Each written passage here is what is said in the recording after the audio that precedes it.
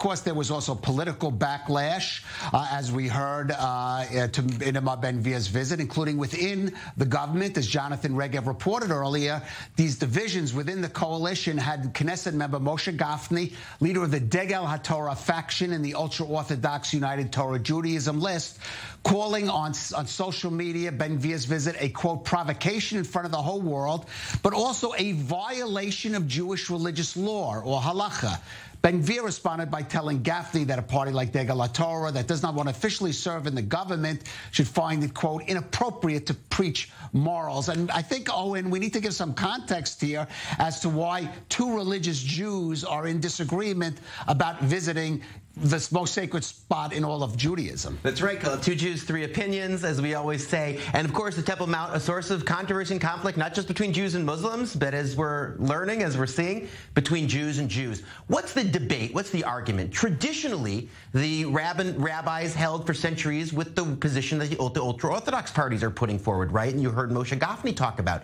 Jews are not allowed to go on the Mount. Why? It has to do with laws of purity and the lack of understanding of exactly where certain parts of the Second Temple, the First Temple for that matter, were. And therefore, as an abundance of caution, Jews are not allowed to go, or were traditionally thought to be allowed to go, onto the Mount at all. On the other hand, you have Ben-Gvir and the rabbis that he follows, affiliated with the religious Zionism stream of Ben-Gvir, of Bezalel Smotrich, and others, who do allow Jews to visit at least parts of the Mount, although not all of it. Again, making an allowance, saying that certain parts are not forbidden for Jews to visit because of the purity rules or whatever. But Calev, of course, this is not just a debate about purity laws, right? The purity rules and the debate about that is a proxy for something else, and that's a debate of worldviews, right? The ultra-Orthodox worldview, seeing modernity as incompatible with Judaism. Modernity, the Jewish state as a tool of modernity being incompatible with Judaism. The presence on the Temple Mount, the wanting and the belief that the state of Israel could be the beginning. Again, I want to be very careful with what I say, but the beginning of a long-term process for the rebuilding of the temple somehow on the Mount, which is how religious Zionists see it. Of course, religious Zionism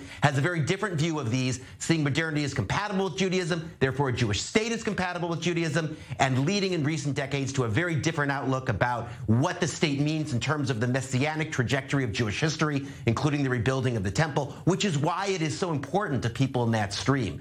So again, this debate about purity, this debate about entering the Temple Mount is a proxy for this debate, this deep debate of worldviews between the two parts. Ben-Gvir at one extreme, seeing it as important and as a commandment to go up on the Mount. Moshe Gafni and the other Orthodox luminaries seeing it as a very different view and is forbidden to Jews to go on the Mount. At any rate, Calev, both sides agree. It's important to note the Temple Mount is the holiest site in Judaism. The only debate is about whether Jews can go on to it.